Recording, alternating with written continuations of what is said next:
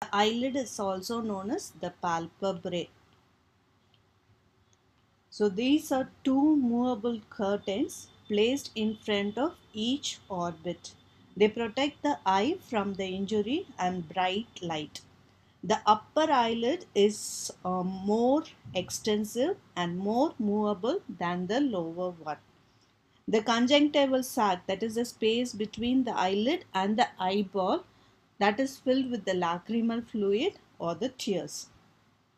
And the eyelid, they act as the wipers and keep the cornea clean and moist.